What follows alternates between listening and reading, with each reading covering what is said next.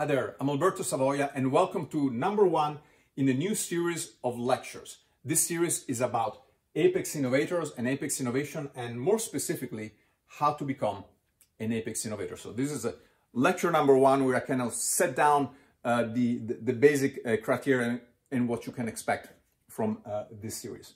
So first of all, what are Apex Innovators? You know, it's a term that I define as follows. Apex Innovators are companies that are already large and successful and that are maintaining and increasing their rank in their industry, or as we shall see, in multiple industry, through relentless innovation, by being Apex Innovators.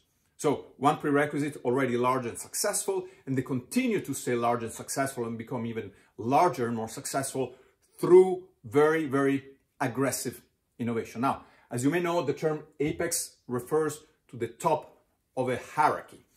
For example, in the jungle, we have the Apex Predators who are at the top of the food chain, right?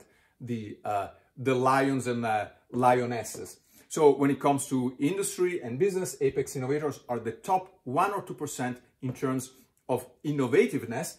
And because, and this is the whole key of why this is important, because they're top 1 or 2% in terms of innovation, they're also top 1 or 2% in terms of performance. So these are super successful companies that are becoming even more successful year after year, breaking all kinds of records.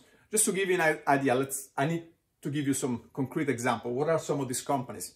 Let's pick the first letter of the alphabet, A, like A for Apex.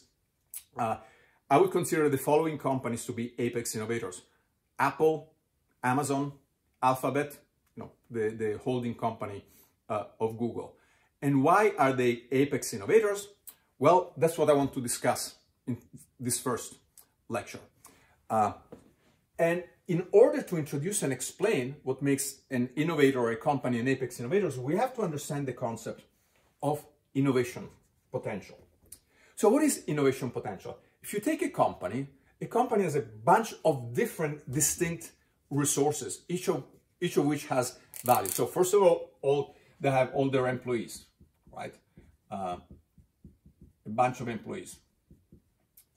The companies that I talked of have probably, in the tens of thousands plus employees. But even you can be an Apex Innovator in a specific industry with just say hundreds or maybe thousands of employees, but you cannot be 2 people in a garage starting a company. So one of your resources is all of your employees, each of whom has specific knowledge, know-how, skills, each of whom has ideas. Here's a light bulb, right, of things that they could do to move forward the company. They have their own ideas for innovation and their education, etc., etc. What else is part of a innovation potential? Well, a company's financial resources, right? Some of these companies we talked about have billions, tens of billions, hundreds of billions in the bank. You don't need to be at that level, but you do need to have the ability to make some investment. As we shall see, you don't need to invest a lot per idea or per innovation, but you need to do a lot of experiments. But that's coming a little later. So they have a bunch of people. Each of these people has specific idea. These companies have a lot of money. What else do they have? Well, they have factories, right? This is my example of the factory. They have physical resources. They have laboratories, factories, retail spaces if they're retailers, or an internet presence, computers, a bunch of other things. What else do they have? Well, they have a market brand name and recognition, right? The ratings, 5-star rating, saying, oh, this is a great company, I like to use them. Something else that they have is partnerships, right? So they may be partnering with other companies that may have done so for a long time, and they can leverage those things. They have intellectual property in the forms of patents, and a bunch of other things. So when you think about it, these large companies have enormous innovation potential, right? Tens of thousands of employees, hundreds of thousands of ideas, billions of dollars in the bank, the resources to pretty much build anything. The innovation potential is gigantic. In fact, here's a simple test. I love to ask people this question. Take one of the 3 companies I mentioned, actually any one of them, Amazon, Apple, or Alphabet. Google. Think yourself, is there any market or industry that one of these companies couldn't possibly enter in?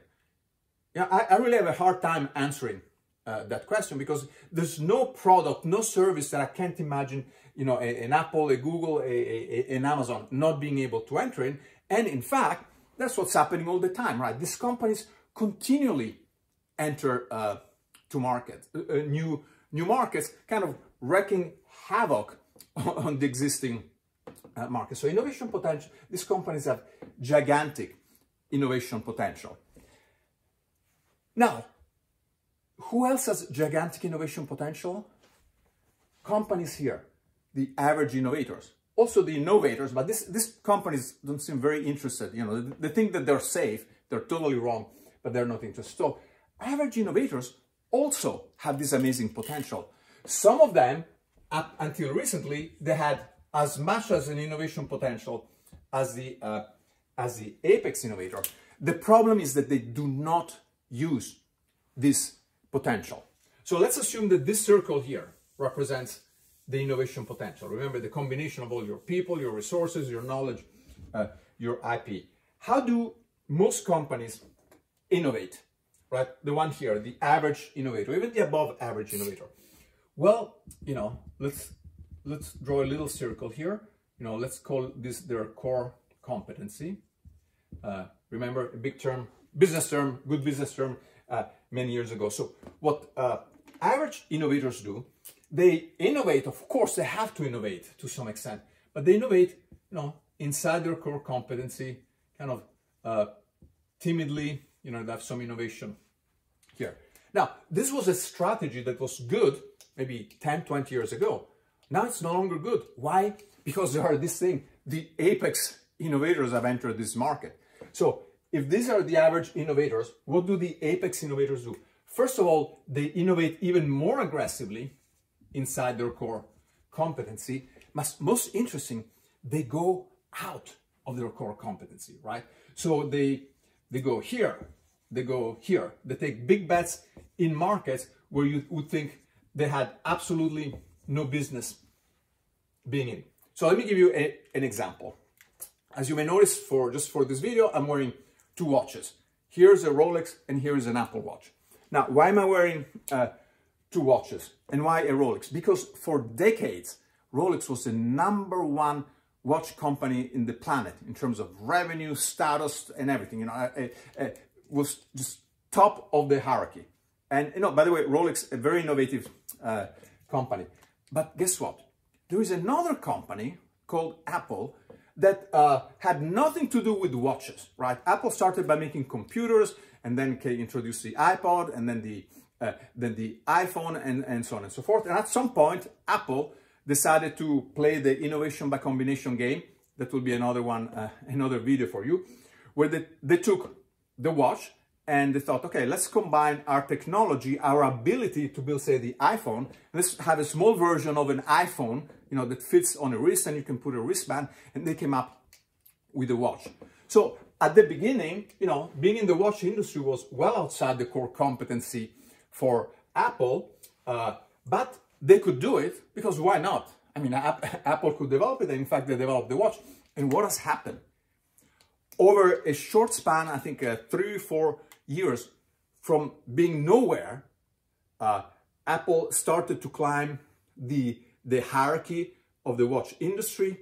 I think a year or two ago, it surpassed Rolex. So Rolex was king of the jungle of the watches. Now it doesn't hold that position any longer. And in fact, I read that this year, Apple Watch kind of outsold the entire, in terms of revenue, the entire Swiss mechanical watch industry. So that's what Apex Innovators do, right? So Apple may have started here initially making computers, and then the iPod, and you know, an iPhone is like an iPod with some cellular phone, and just went out. Another example, Google, Alphabet going into self-driving cars. So Google, at the time that they launched their self-driving project, maybe had 50,000 employees, some of whom, like Sebastian Tran, had a passion and expertise and interest in self-driving cars. So, you know, they thought, well, you know, why not? I started at Google in 2001 with the company, all they had was ads and search. Actually, that's what they had at the time. And if you told me, you know, Alberto, in 10, 15 years, Google is going to go into self-driving cars, I would say, you're crazy. But Google is a company whose mission is to organize the world's information and to make it universally useful and accessible. You know, that's so outside our core competency. And yet, and that's exactly what Apex Innovators do. They go outside of their market because they take full advantage of their innovation potential. So that's the first lesson for you. I don't want to keep them too long. So key takeaways from this lesson.